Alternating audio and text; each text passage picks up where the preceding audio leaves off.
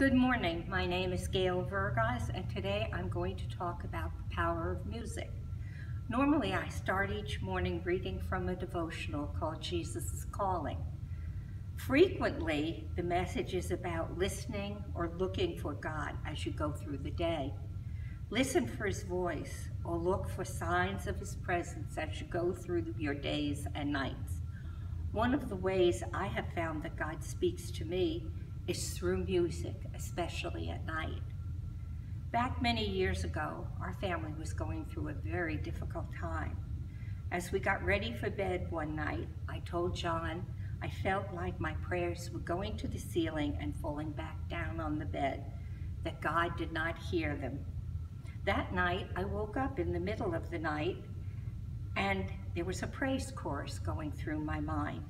It was the chorus, God is so good, God is so good, God is so good, He's so good to me. I did not think much about it until Sunday morning when our pastor read from Psalm 42, verse 8. When he read it, I almost shouted out for joy. The Lord will command your loving kindness in the daytime, and His song will be with me in the night, a prayer to the God of my life. As those words registered in my mind, I wanted to get up and shout. God had heard my prayers and was showing me that although through the praise chorus, He put in my mind 3 nights before, on August 31st, 1984, His answer, that He heard my prayers. My answer did not come for almost 2 years, but I knew He'd heard, and I knew that at the right time the answer would come. Now we're going through a difficult time, not only in our own lives, but also around the world, and once again, I have heard God speaking to me in the night through music. I believe that the only thing that will get us through this time is our faith and trust in God.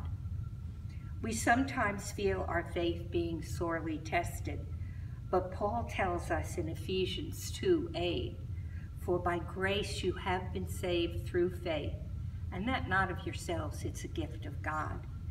And the writer of Hebrews in Hebrews 11:1 said, now faith is the assurance of things hoped for, the conviction of things not seen. A few nights ago, I woke up with a song from a long time ago going through my mind. It was written and sung by Michael Card, a Christian singer and songwriter. It's called That's What Faith Must Be. The chorus, I think, beautifully describes faith. To hear with my heart, to see with my soul, to be guided by a hand I cannot hold, to trust in a way that I cannot see. That's what faith must be.